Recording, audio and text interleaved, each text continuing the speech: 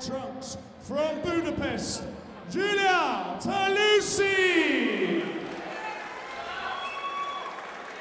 And his opponent across the ring in the red corner, he weighed in at 10 stone 5 pounds. His unbeaten record consists of 4 fights, 4 wins, 2 coming by way of KO. Wearing the black and gold trunks from Toronto, Canada, Helmand, the Savage Prince Alekozai!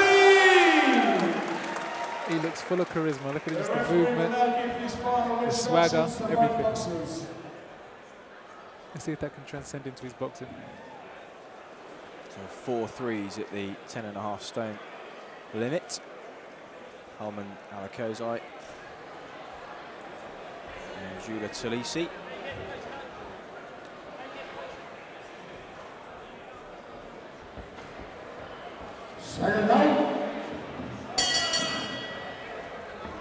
So his first York Hall outing.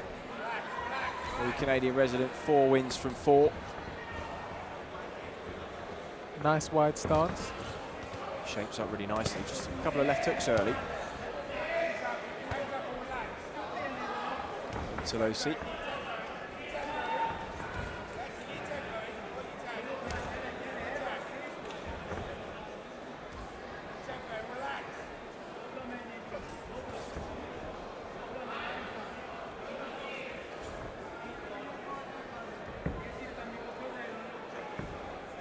Back at the history books earlier this week to see some of the names that have graced this ring in York Hall. Lennox Lewis, Joe Kawasaki, Chris Eubank and Marshall Ben. Nice right hand from Alekozai there.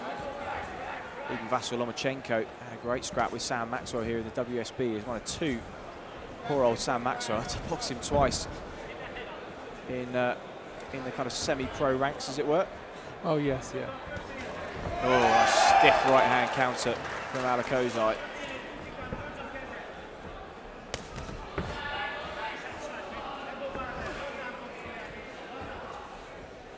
Quite competitive already, isn't it? Tallosi's thrown with plenty of intent so far. Alekozai still looks like he's in second gear. Well, that one caught him bang on the chin. Straight round on the chin. And he's trying to follow through with a few more punches there.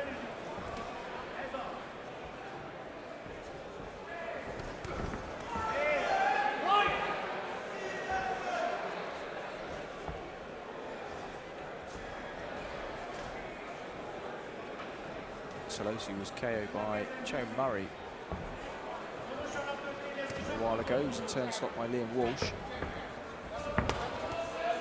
That was for the British Super Featherweight title.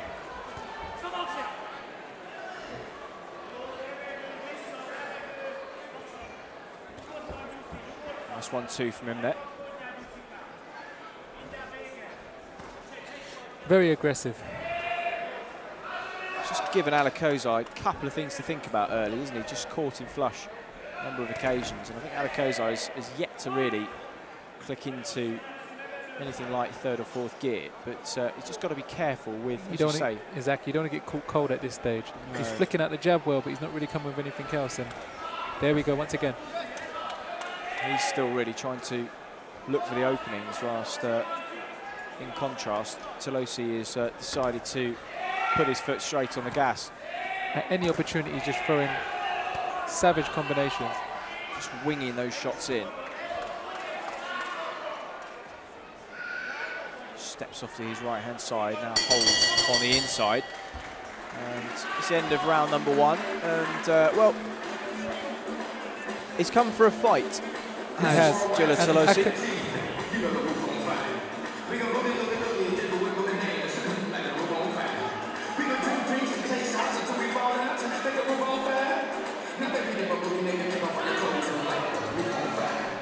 I think Alekozai needs to be on the back foot and countering until he actually warms into this fight. It's very dangerous standing there trying to trade with someone who's already amped up.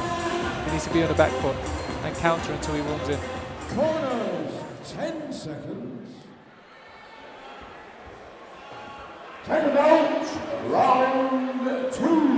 So Alekozai bouncing around in the red corner, and he's just going to need to be a little bit more switched on than he was in that opening round. I think he controlled proceedings. There we go. Well, he's already shown that, but he didn't really like what came back. A double jab and a straight, but wasn't able to handle the return.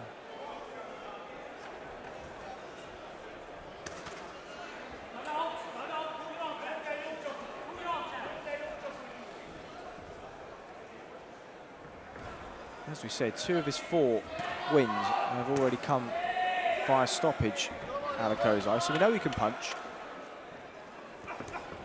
Just missed that corkscrew uppercut. And you can see through his whole body into that.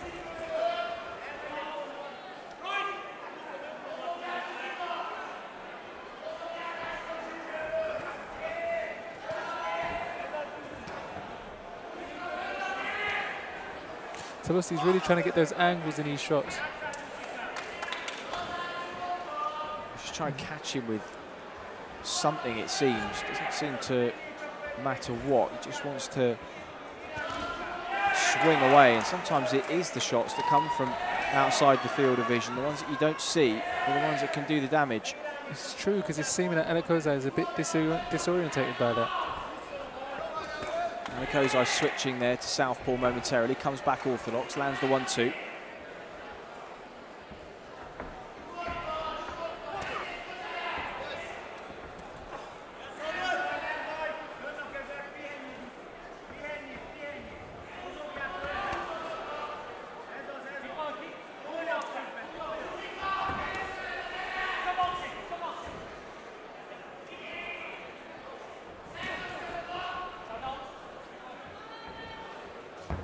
Kind of tactic as his career goes on. If he ends up fighting in 8 or 10 rounders, Tallosi's not going to be able to throw this much into these kind of shots early, because he'll just run out of steam, surely. Most definitely. You can see every shot he throws is full of effort. I guess at this stage you can get away with it. 4 threes, it's kind of doable. We see it in the amateurs, the frantic kind of pace. If you watch the Olympic Games in Rio, the pace and the franticness of the violence. I mean, you know, it is savage, but part of the learning curve is that you start to pace yourself, and I suppose a little bit more like what Alekozai is doing here than rather what. But then you see a fighter like Tyson who just went totally against that and just said, "I'm going to try and get my fighters out as soon as possible." Yeah, it worked for him. I think he had something like an average of 3 rounds that he went in his first 34 pro fights. But turned into a weakness in the later stages of his fights. When it came to going the distance, he just wasn't used to it. Well, absolutely. I think we saw that in evidence in the Buster Douglas fight, when things started to get difficult in the later rounds and he came apart. But anyway, we digress slightly. Alekozai just taking his time working his way into this one. He hasn't got all day, only 4 rounds, and we're 2 in so far. How are you seeing this one? Looking quite tired now. So it might be a change of events when this fight comes. Right now, he's the aggressor, and he's been throwing the most awkward shots, wild combinations, and it seems like Alekozai is still on gear 1. So let's see what happens. But you can get stuck in gear 1 because you're disorientated. It's hard for you to come out of that mode. Yeah, hasn't particularly been given the room, space, or time to think his way into this one, and he sort of postures and holds himself more like a thinking man's fighter, and slightly nightmarish opponent for him in that sense of the word. But as we said, the key is to be able to adjust. Round 3. So where we go then, 3rd round of 4, and Alekozai perhaps knows he's got to just try and step on the gas a little bit, but he's in there against an aggressive, dangerous opponent who seems to just sort of throw caution to the wind in some senses of the word, in Gyula Tallosi. Tallosi seeing him a bit tired now. As you said, you couldn't keep up that ferocity of punches for that long, and I think it's at the tail end of that now. Now he's just looking to hold and spoil as Alekozai lands the... Which will give Alekozai an opportunity to warm into the fight now, as it seems he's doing. Clubs the right hand against the glove of Alekozai, just starting to try and push his man back a little bit. But again, Tallosi, good work to fight and spin off the ropes. He knows he doesn't want to be stuck here. He's working hard to try and get out of this position. Every time he is on the ropes, he is fighting back or holding. Which is very smart. Especially at the stage he is now, we can see he's tired. Very tired at that. So another prophecy fulfilled then was those early shots that he was throwing so much into. Yeah, he's losing that snap in his punches as well now. And that body shot really did hurt him, and Alekozai now starting to land things of real merit. And sometimes if you can weather the storm in the beginning, the fight can really turn around. But that's still a bit of a gamble.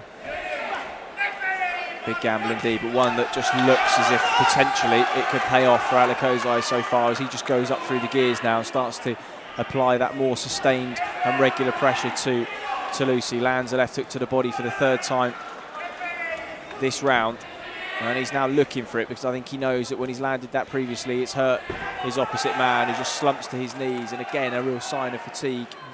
Very much so.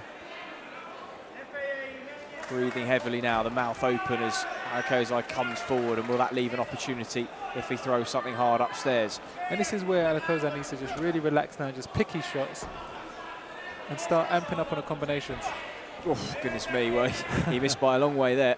He nearly clipped us at the commentary desk, but I think it's signalling the momentum shift in the contest nonetheless.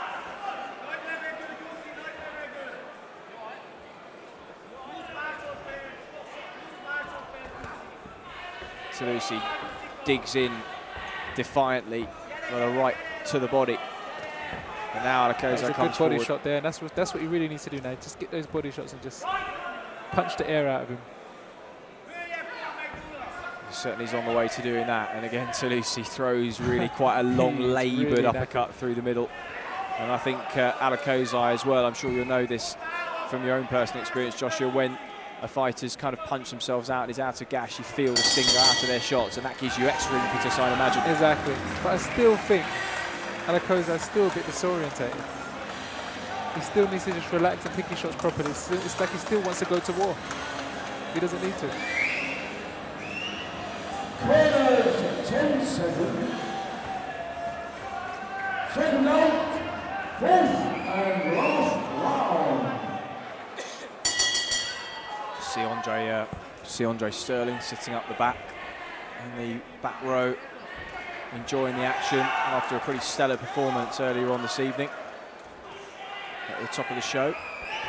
And right now Alekozai just going up through the gears, trying to get his man out of there. Knows he's tired now, he can sense it. I think the crowd can sense it too. And that's it, he needs to just keep that range, that's good. Stay at that distance. Oh, that was a good body shot. I just saw his legs just go after that body shot. Lovely shot from Alekozai. I think there's just not a great deal left in the legs, is there? But he's really kind of fighting on instinct now, Tallosi. Yeah, this is survival mode, where you never really should let your body go into survival mode this early. I think it was fairly clear from the opening round and a half that this had the potential to happen for Tallosi, just with the amount he was putting into the shots. But they weren't really troubling Alekozai. He just seemed to be waiting for his opportunity. And as you say, a bit of a gamble, but it's paid off. And that kind of came straight through the side of the guard. But really, the power in these shots has just really faded out of the work of Tallosi.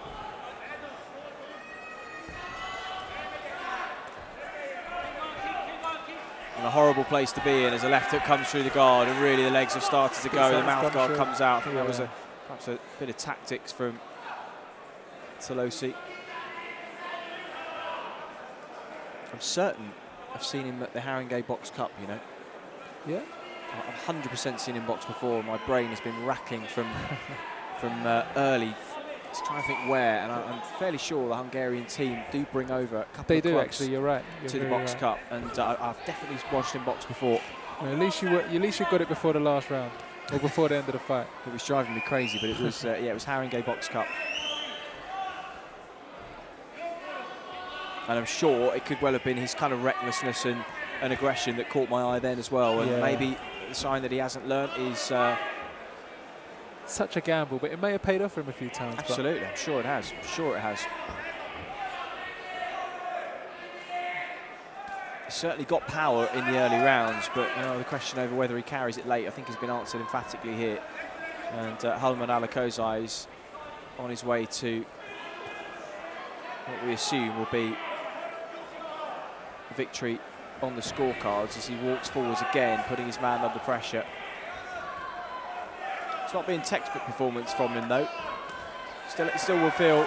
And that shot there is what he needed to do. Just patient, wait, and just load up. But he wasn't. He was just tangling up and giving Tallosi exactly what he wanted. A chance to hold.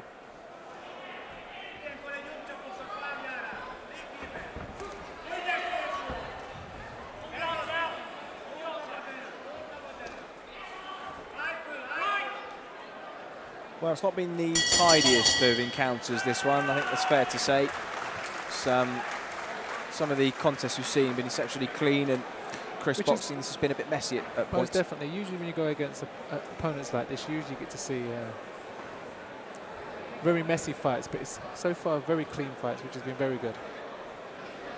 Absolutely. Well, we will go to the judges' scorecards, whether the early work and energy expended by Gyula Tallosi will have done enough for him on the scorecards, yet to be seen. Helmand Alekozai, though, seemed to just take a little longer to warm up into it, and certainly took the latter half of most definitely the fight. So we'll see what the judges' scorecards reflect and who they fancy to take victory in this one. I don't think we'd have any doubt if this was over 6 rounds, the direction of the contest, but that's the beauty of the 4-rounder, isn't it? Exactly. Ladies and gentlemen, we show your appreciation for both boxers. After 4 3 rounds in this super lightweight division, the referee goes through scorecards. The referee has scored the bouts 39 points to 37 points in favour of the winner. In the red corner from Toronto, Canada, Helmand the Savage Prince Alekozai.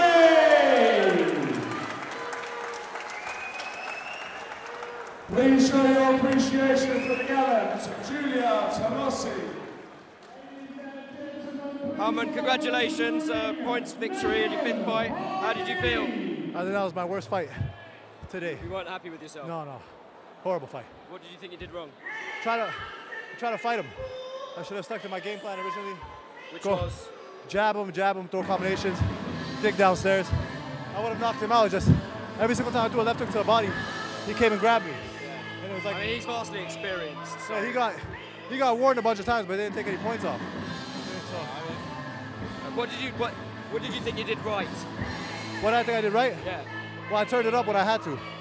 Right? Like my last fight was 6 rounds. The fight before that was 10 rounds. Yeah. You're the Czech champion, right? Yeah, I'm the Czech welterweight champion. I fought in Canada. I'm trying to make my mark in the UK. I was going to say, this is your first fight. How did you find York Hall? York Hall is a beautiful place. A lot of history behind it. And I got a good fan base over here. A lot of people. You've had very good support, yeah. I've sold around 70 tickets. And I'm not even from here. I live in Canada. But I still sold 70 You're going tickets. to have a few more fights over here? Hopefully, yeah, definitely I'll be back. A lot better performance. That was like maybe a 5 out of 10 performance on my part. So I'm sorry if it was bad. It was an entertaining fight, so well done on the win.